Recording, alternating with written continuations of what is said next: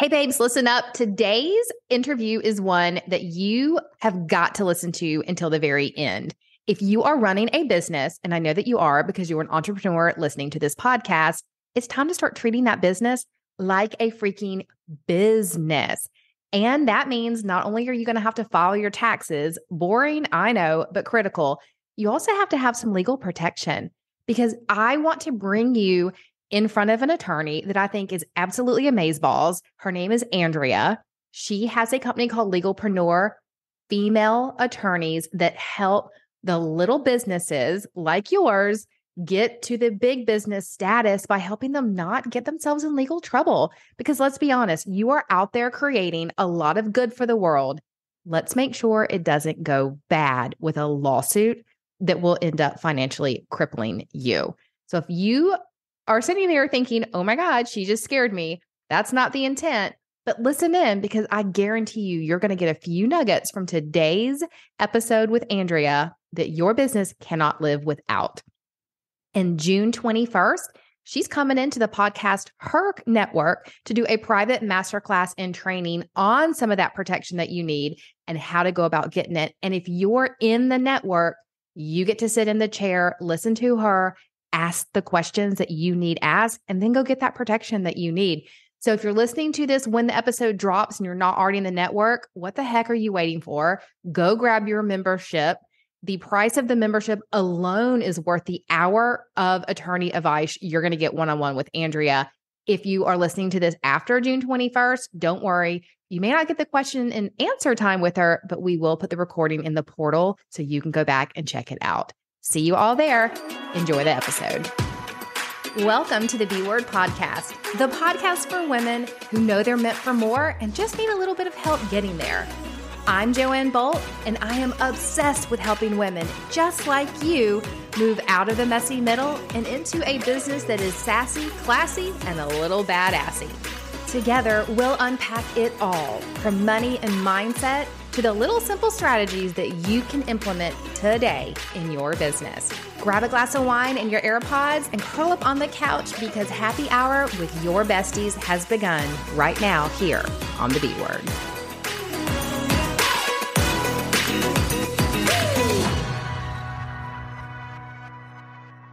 All right, babes, welcome back to the B Word Podcast. I've got a super special guest for you this morning. I actually heard Andrea on a different podcast because she is the legal guru. And let's be honest, the legal stuff, it's not sexy. Like it's not what us as entrepreneur females really want to dive into. But she mentioned a few things on the other episode I was listening to that made me pause and take a look at my own business. And so I thought, if I'm pausing, you need to pause. So Andrea, I'll let you get into it and kind of tell us a little bit about who you are and how you got into this and a little bit about what's going on in your world. Yeah, thank you so much for having me. So I am really just a serial entrepreneur. I started my first business in law school. Not that I didn't have enough going on, but I was not making money and I needed to make money. So I was like, oh, I'm just going to start a business. And I started selling, really it started with me selling on Poshmark. And then I started my own clothing boutique. We started a website and then we had a brick and mortar store. We manufactured. So we went through that whole retail and wholesale side there for e-commerce. And then when I graduated from law school, my dream was always the big law firm job. Well, I got the big job. And so I thought it was set for life and very quickly realized that I was not set for life because I hated it. And it's so funny because the first week there, it just hit me. I was sitting there in my office. I mean, I was in Cincinnati, Ohio at the time, just the most lavish looking office on the 38th floor in the tallest building in Cincinnati. I'm a huge baseball fan and I could watch a Cincinnati Reds game from my office. Like it was absolutely beautiful, but that's awesome. It seems to be. Yeah, it seemed to be. And I was making more money than I could ever imagine making. And the first week there, all these old white men in 3-piece suits were walking by my office. And I don't even know why, because I had like my summer internship there. But in that moment, it hit me and I was like, oh my gosh, they've been here since they were my age.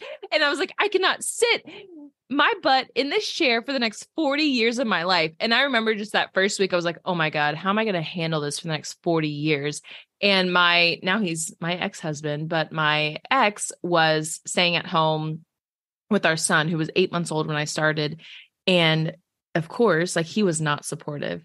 And I had to stick it out. He's like, well, you just got to at least stick it out a couple of years. And I told him, okay. But in my head, I was just like, I have no idea how I'm going to stick this out for a couple of years. Cause it was like the moment I got there, I was trying to figure out a way out. And the reason I'm telling you all this is because the first business, it was a clothing boutique. And I had a whole network of small businesses, of clothing boutique owners. Once I started at the firm, they kept coming to me asking for help.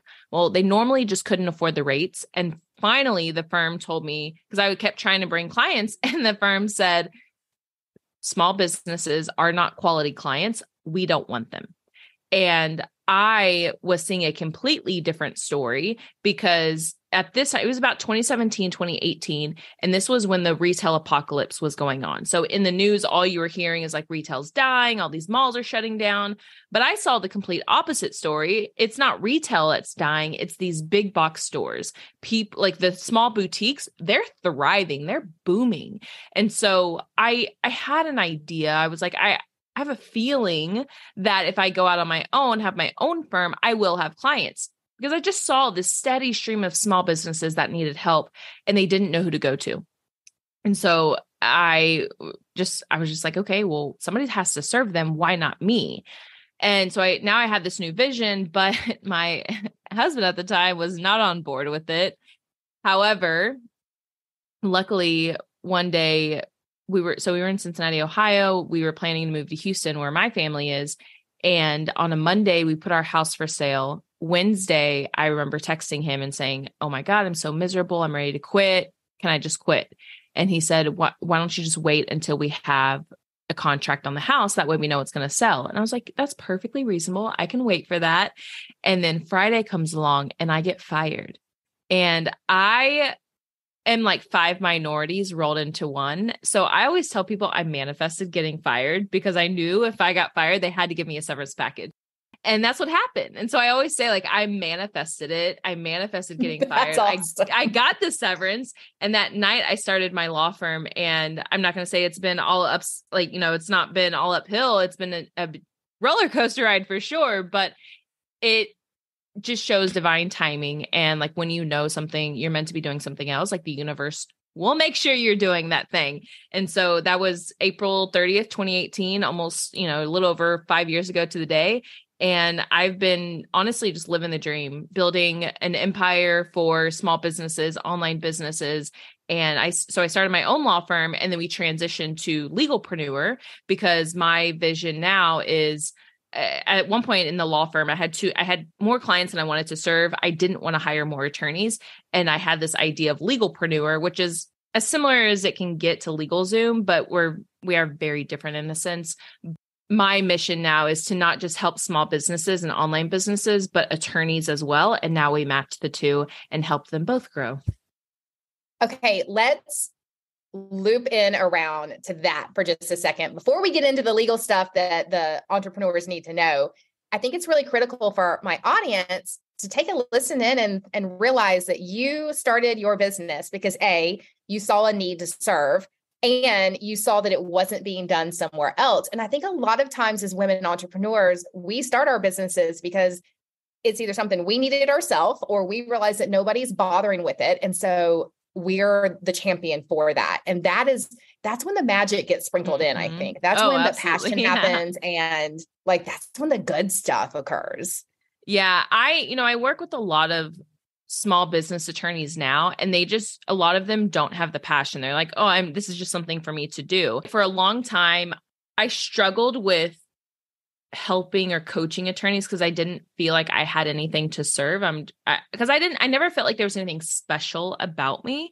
I was like, what do you mean you need help from me? Like, I just go and serve small businesses. I don't know what you mean.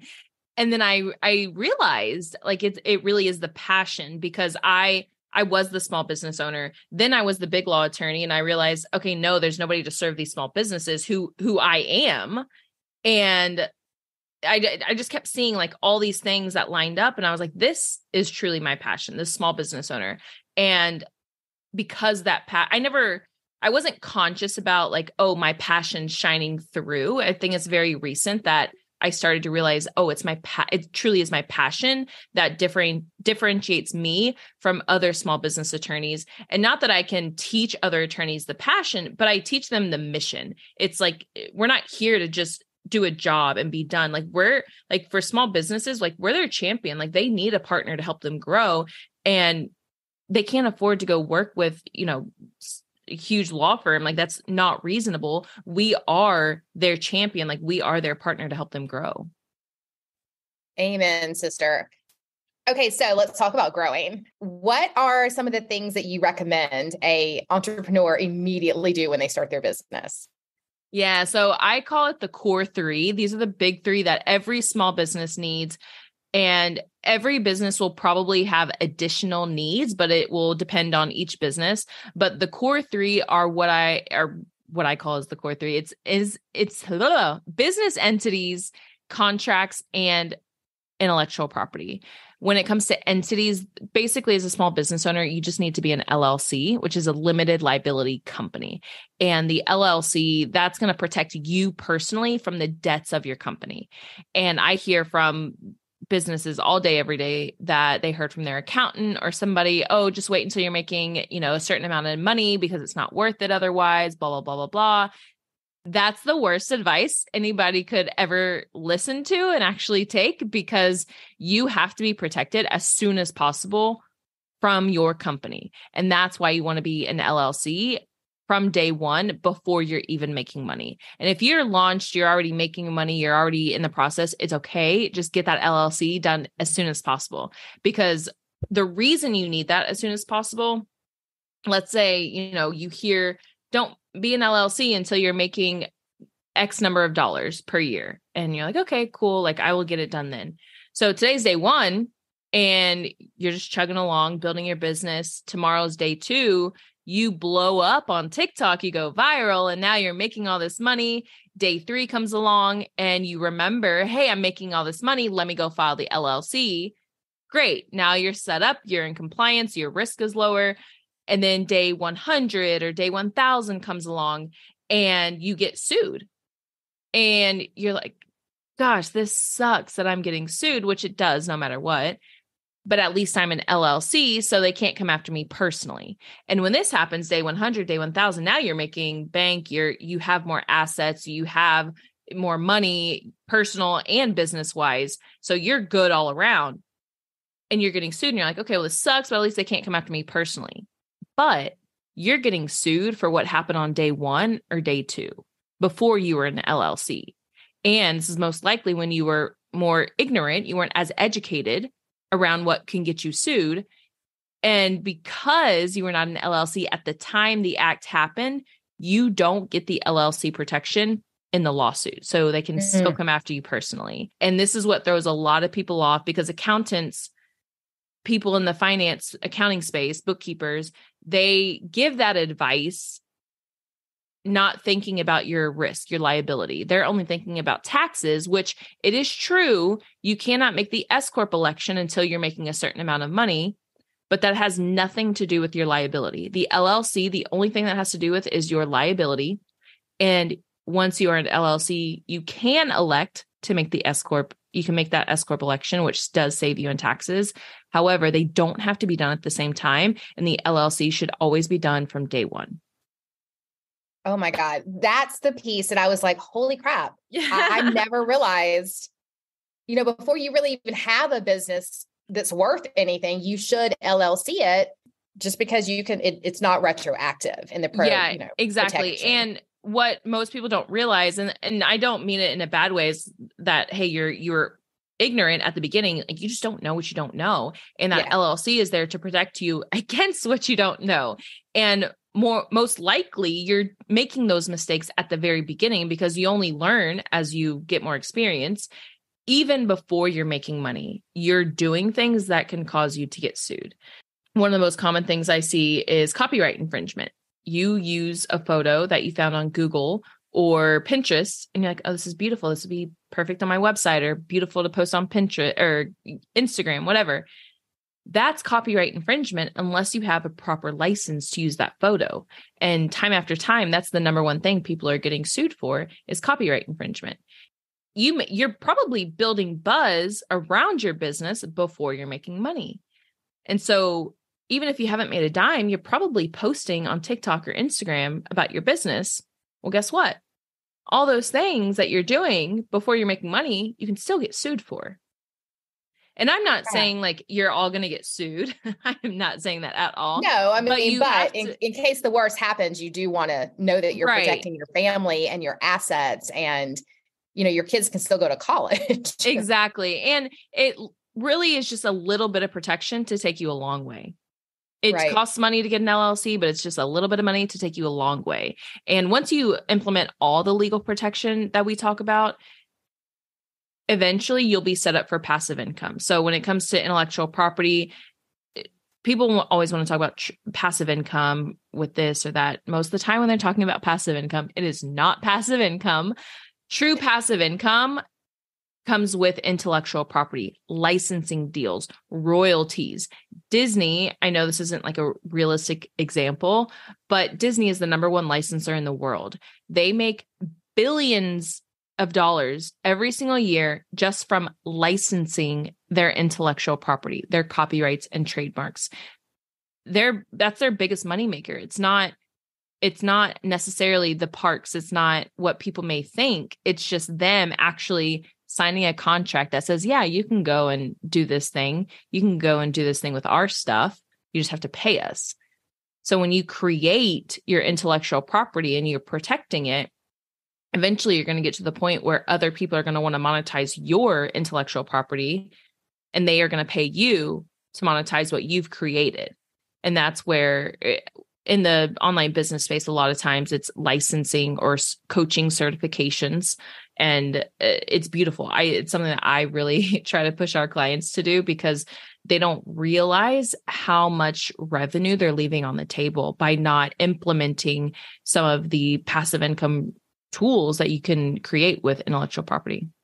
Okay, let's dive into that just a little bit, because you have piqued my curiosity. So if you've got a course creator or an author or a coach, how, like when you say passive income for licensing their intellectual property, okay, treat me like the person, like the blonde that I am. What exactly do you mean?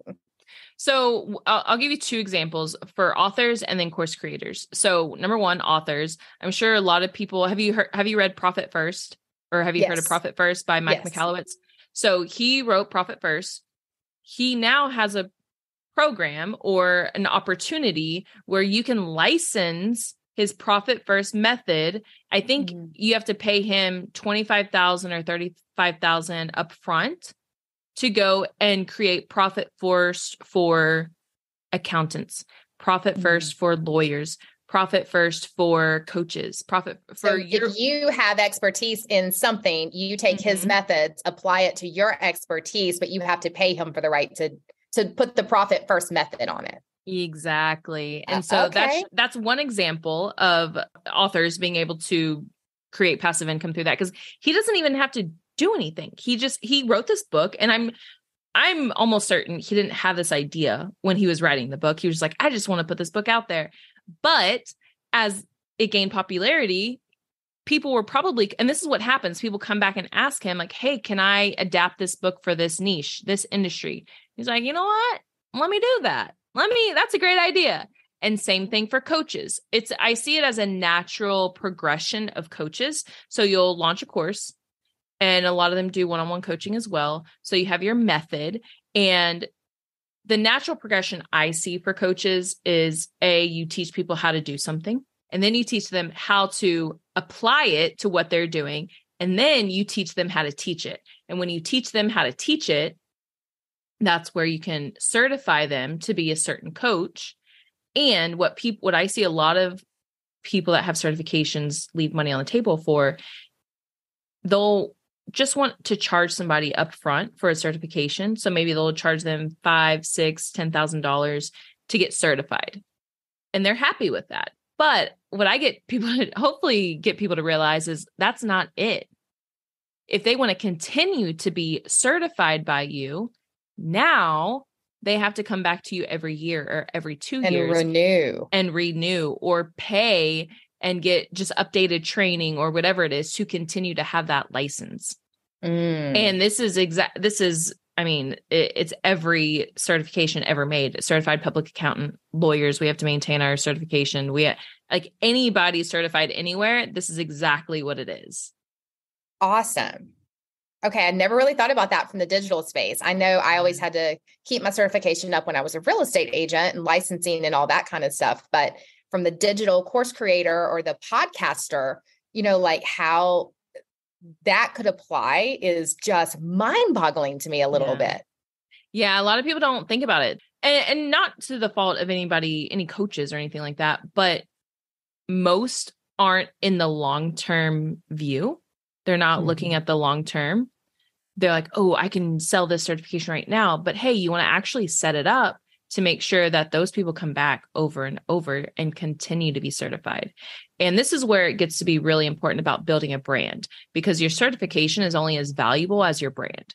And that's why I am always about building brands. Yes, we can all be freelancers and just, perform a service, do this little thing or that little thing, but building a brand, that's where the real money is. And that's where the real passive income can come, because the ideal certification that I see is you pay, $5,000 to $10,000 up front to get certified.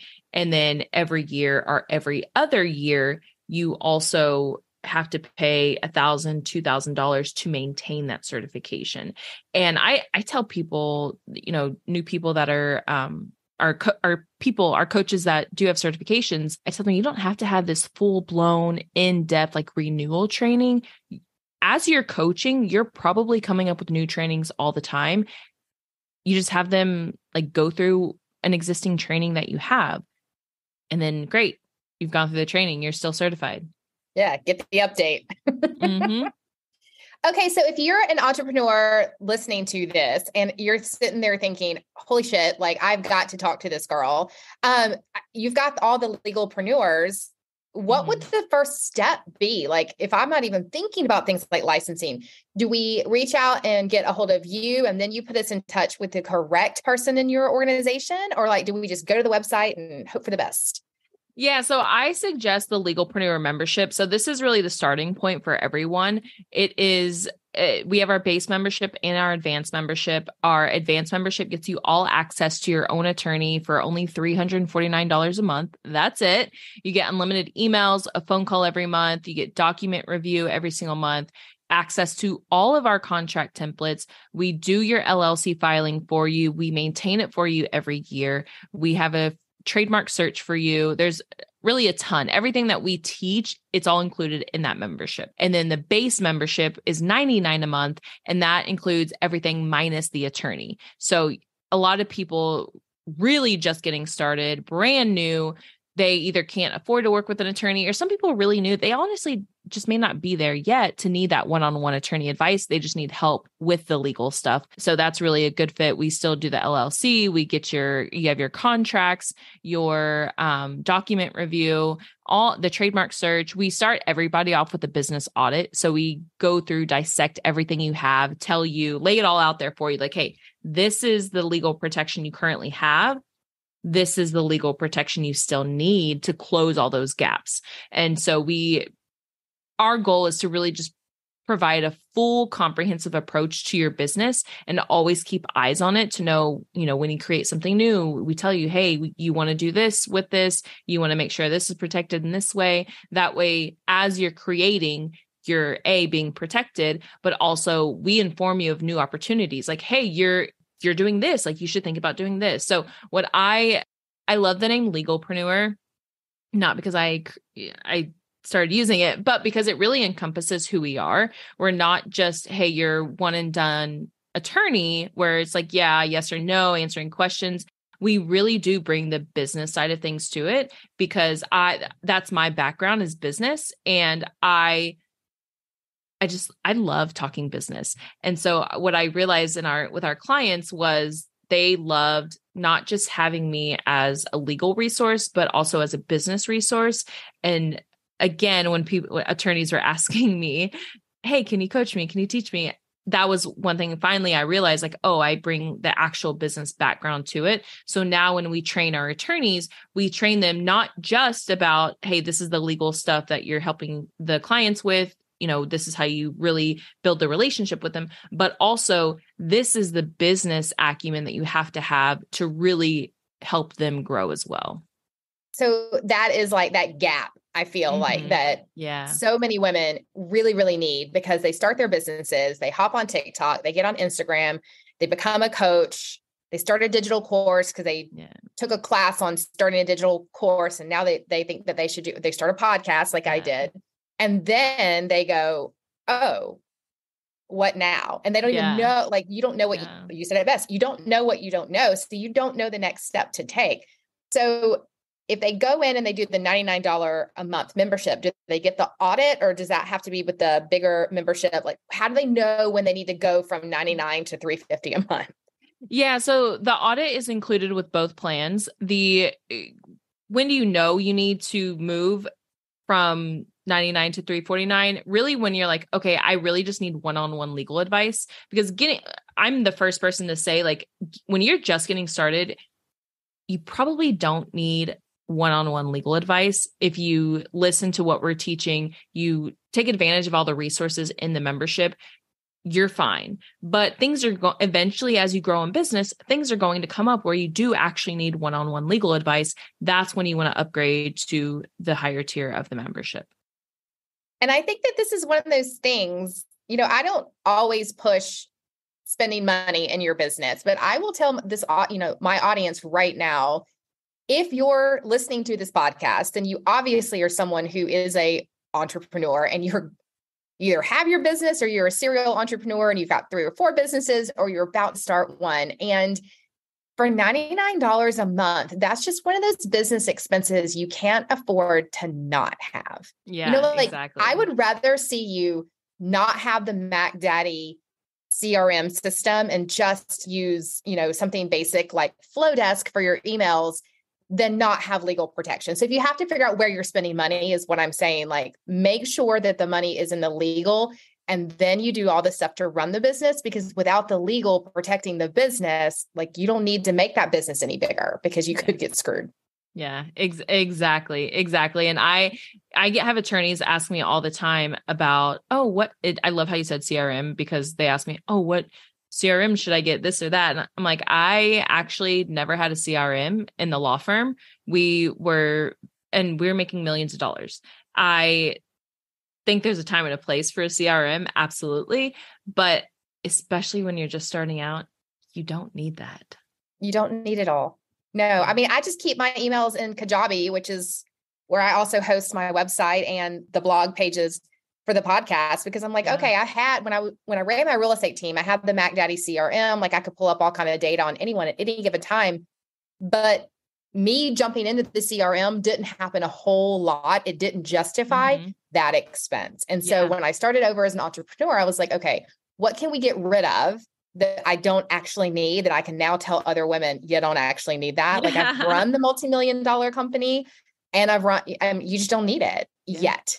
Especially in the beginning, but you've got to have the legal stuff. So, super, super excited over this. And of course, we're going to get you scheduled into the podcast, Her Community, very, very soon. I know you've got a masterclass on some legal stuff in there, because I just feel really, really passionate about making sure that, that the audience and our women are protecting themselves. Because if we're building businesses to make money, and if you're not building a business to make money, I really just don't know what the hell you're doing. Like, why build a business if you're not going to make the money? Then, like, let's protect the money. Let's make the money, honey, and keep it in the bank. Yes, I love it. And it is perfectly fine to be unapologetic going after the money. There's nothing wrong with that. Absolutely. All right. So we will get all the links to all the things in the show notes. Fear not, my friends. I will get it all out there, because this is not the last time you're going to hear from this amazing woman, because I'm very passionate about this. So, and the fact that you have business sense is, I think, what draws me to you, because I've talked to a lot of attorneys over the years, and they're dry as dirt. Sorry, not sorry, but like you actually understand the business piece of it and you see where the entrepreneur is going next. And you're like, oh, wait a minute.